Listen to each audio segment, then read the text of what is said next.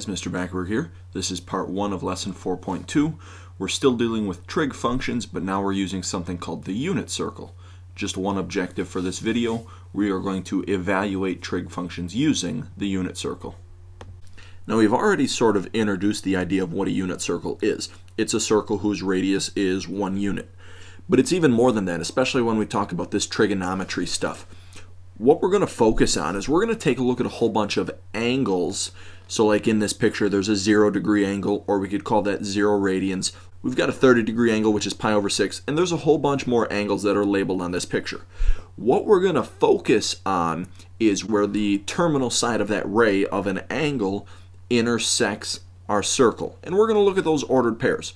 So like if we were looking at this 30-degree or pi over 6 radian angle, we would be focusing on this point on our circle, which would give us the ordered pair root 3 over 2 comma a half.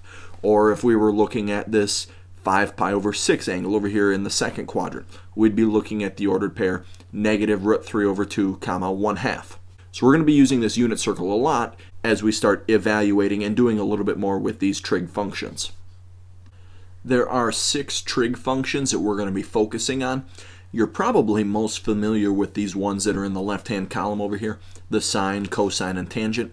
Remember, there are abbreviations that we can give to each one of those. So like for the sine, that's just S-I-N. For the cosine, that's C-O-S. And for the tangent, that's just tan. Well, we also have a few more trig functions that we're going to work with here. One of them is called the cosecant. We abbreviate that C-S-C. For the secant, we abbreviate that one S-E-C. And the cotangent is just C-O-T. So let's get some definitions as to what these different trig functions are going to represent, especially when we're looking at the unit circle. So when we're focusing on some theta angle on our unit circle, remember I said we're going to be looking at a bunch of ordered pairs, some x's and y's. So if we're looking at like the sine of a specific angle, what we would look at is the y value of whatever ordered pair happens at that intersection point. If we're doing the cosine, we're just going to look at whatever the x value is from our ordered pair. Now tangent gets a little bit trickier because we're going to use both of these things. We're going to stack them up as a fraction. We'll take our y value divided by our x value. Now since this one is a fraction, we do have to qualify it a little bit. We need to make sure that x value on the bottom of the fraction isn't 0, because remember we can never divide by 0. Now these other ones that you might not be as familiar with, these are called reciprocal functions. And basically what the reciprocal function means is we would just take the fraction and flip it over. So the cosecant is related to the sine. For the sine we had that y value and we could put that thing over 1. Well, in order to find the cosecant, we just flip that fraction over. So we make it 1 over y.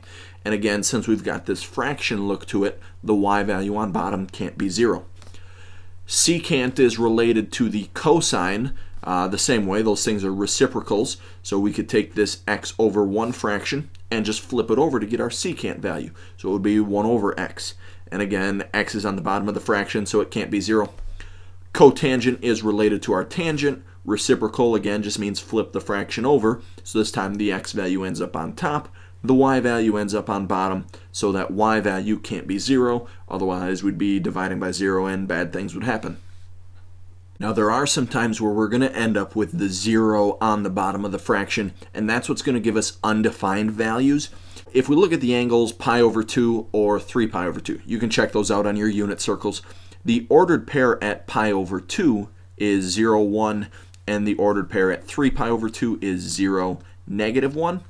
So if we looked at setting up a tangent or a secant fraction, for tangent we go y over x, so that one, for either one of these, we'd end up with 0 on the bottom of the fraction.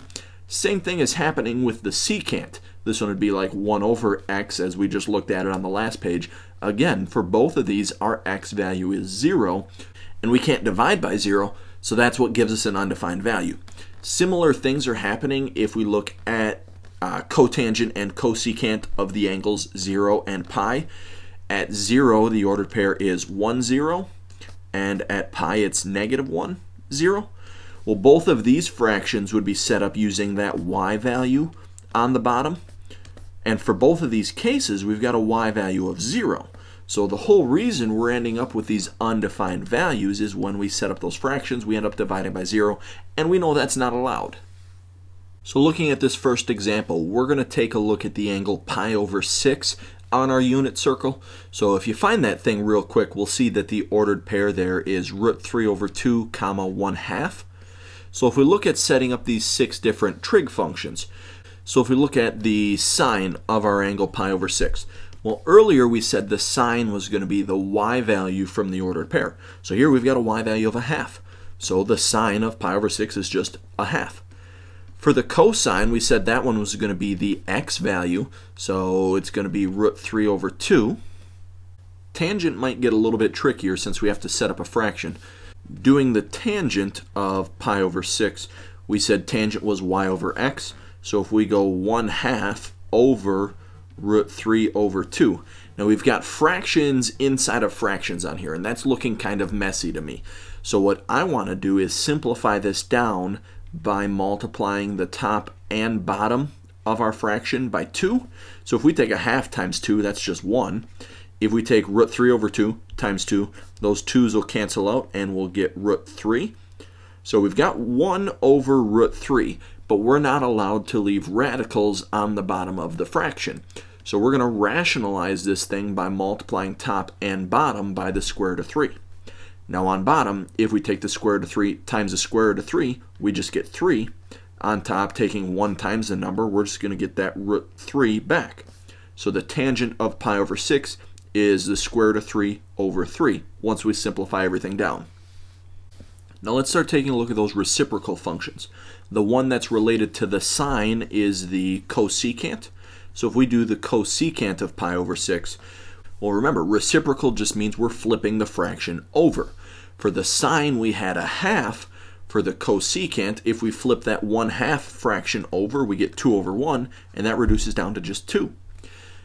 If we look at the secant, well, that's the one that's related to the cosine. If we flip the cosine fraction over, we'll get 2 over the square root of 3. But again, we're going to have to rationalize this thing. So multiply top and bottom by the square root of 3. On top, we get 2 times root 3. On bottom, root 3 times root 3 is just 3. Now doing the cotangent, I'm actually going to backtrack a little bit and focus on where we had 1 over the square root of 3 for the tangent, because if we flip that fraction over, we just get root 3 over 1, and that just reduces down to the square root of 3. Next angle we're going to take a look at is pi over 2. The ordered pair there is 0, 1. So if we look at setting up these 6 trig functions, well, the sine, remember, is the y value, so that's just going to be 1. Our cosine is the x value, so that one's 0. For the tangent, if we looked at setting up this fraction, it's y over x, so it's 1 over 0. Well, remember, we can't divide by 0, so this one is an undefined value. If we look at doing those reciprocal functions, cosecant is related to the sine. Well, here our fraction is really just 1 over 1. So if we flip that fraction over, it's still 1 over 1. So the cosecant is 1. If we look at the secant, which remember is related to the cosine, here our fraction would be like 0 over 1. And if we flipped that thing over, we'd get 1 over 0. But again, 0 on the bottom of the fraction can't happen, so this one is undefined. For our cotangent, well, over here we had the fraction 1 over 0.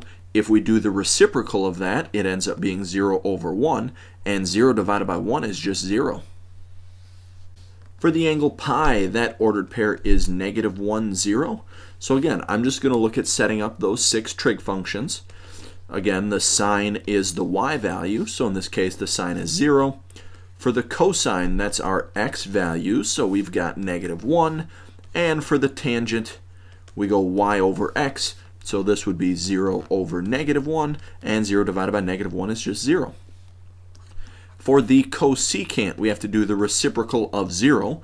Well, that's like 0 over 1. Flip that over, we get 1 over 0, which is undefined. If we look at the secant of pi, well, our fraction here is -1 over 1. Flip that over, we still get -1 as our answer. And for our cotangent of pi, well, here we've got 0 over negative 1 as our fraction. Flip that over, we get negative 1 over 0, which is another undefined value.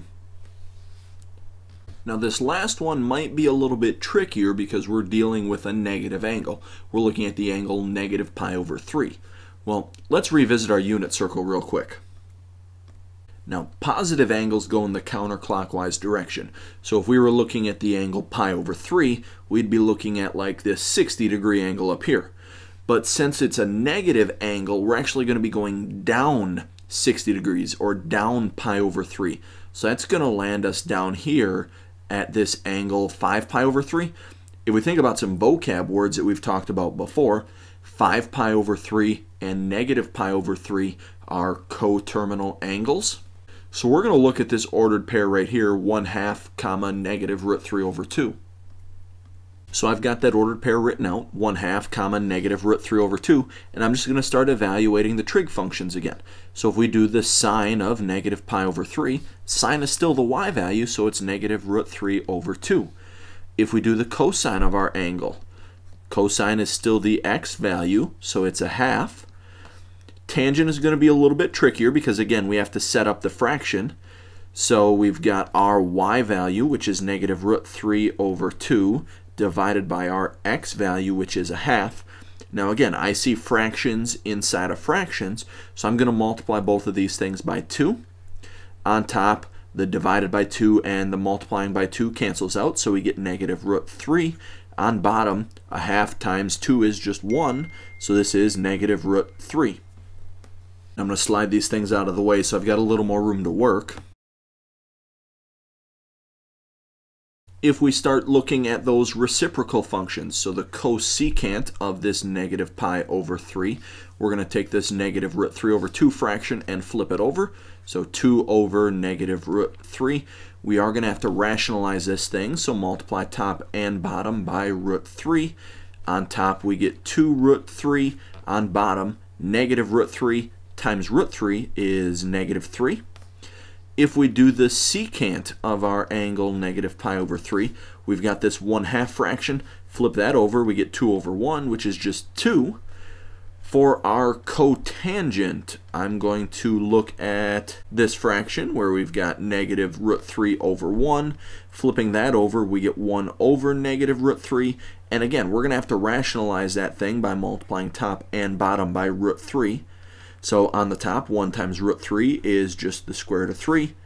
On bottom, negative root 3 times root 3 is negative 3. So we get negative root 3 over negative 3 as our final answer. That's going to be it for this video. Please remember to fill out the Google form linked in the description down below. And thanks for watching.